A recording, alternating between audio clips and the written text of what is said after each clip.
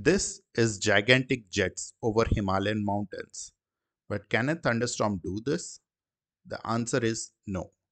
These gigantic jets shooting up from a thunderstorm were observed on the 18th of June 2024 in China and Bhutan side of Himalayan mountains.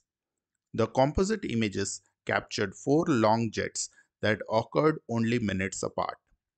Likewise, in 18 September 2019, while flying from Munich to Singapore, an industrious passenger took images of a passing lightning storm and caught something unexpected, a gigantic jet lightning. The jet was captured on a single 3.2-second exposure above Bhadrak, India. A good way to look for gigantic jets is to watch a powerful but distant thunderstorm from a clear location.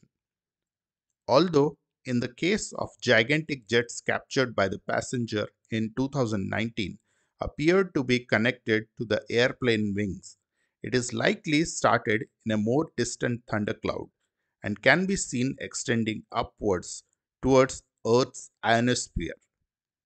Gigantic jets documented only in this century are a type of lightning discharge that occurs between some thunderstorms and the Earth's ionosphere high above them. They are an unusual type of lightning that is much different from regular cloud to cloud and cloud to ground lightning. The bottoms of the gigantic jets appear similar to a cloud to above strike called blue jets, while the tops appear similar to a upper atmosphere red sprites. Although the mechanism and trigger that cause gigantic jets remain a topic of research, it is clear that the jets reduce charge imbalance between different parts of the Earth's atmosphere.